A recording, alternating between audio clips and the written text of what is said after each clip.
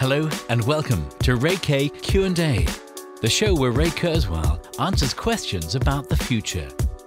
This week's question: what is the future of human evolution?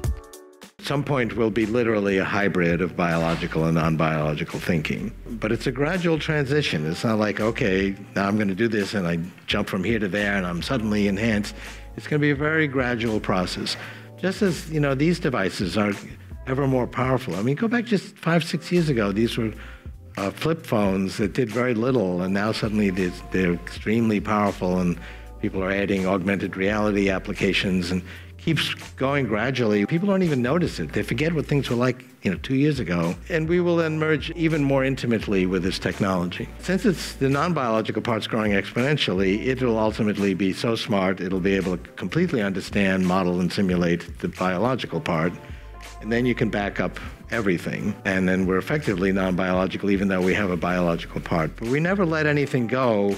The transition is gradual, although exponential. So we're not suddenly changing who we are. We continue to have a biological body, but that's enhanced also, and we can experience other bodies, in virtual environments, in augmented reality, so we're not just limited to one body. So people always look at this and they think about, gee, what we're giving up, and gee, I like my body, and I don't want to give that up. Well, I'm not talking about giving things up. I'm talking about enhancing our experience and our bodies and our brains. It's a gradual process.